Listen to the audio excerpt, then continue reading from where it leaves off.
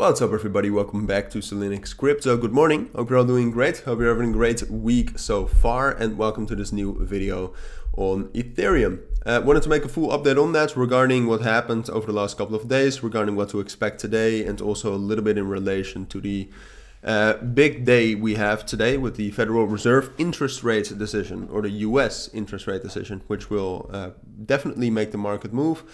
And what we've seen, and I'll also show you a bit about that in the next couple of minutes, is that we have already reacted to news related to that in the last couple of days. So I'll give you a full overview of what to expect in this video. But before that, if you want to receive daily trading signals from me, check out the links down in the description or the pinned comment, and there you'll find instructions on how to join. Now into Ethereum. So to start off with a full or with a quick technical overview, right now it seems like we're just consolidating, so moving sideways. That is also supported by the ADX, which is relatively low, and the eye test. I mean, it just looks like we're in a consolidation between ultimately 1800 and then 1940 as a resistance. Now we hit that 1840 level because of some, like the dollar strength index was relatively strong. It hit resistance as well. That's also why we regained some bullish momentum.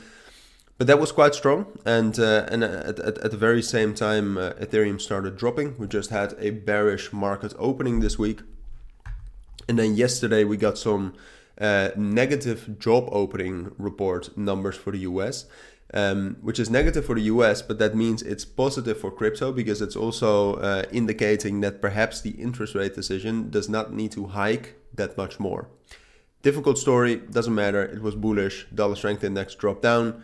This is negatively correlated with crypto, so Ethereum went up again a little bit. But in terms of market structure, we're still in the same situation. As I said, we hit that lower bound.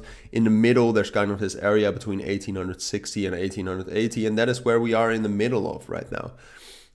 So what I expect is that, well, I expect bullish momentum to come before and perhaps after, but I'm not too sure about that, before the Federal Reserve interest rate decision. I think after all, it's way more likely that they will say a little bit more about pausing the rate hikes, or perhaps pausing, perhaps even in the future lowering the rates.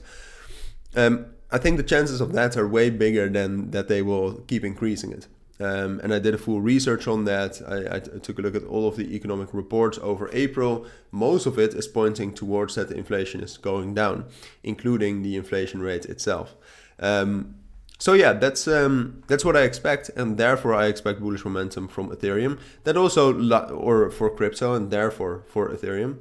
But that also lines up with the technicals. If you assume that we are in a trend and we just hit the lower bound of the trend, it's more than likely that we were now going up to that upper bound.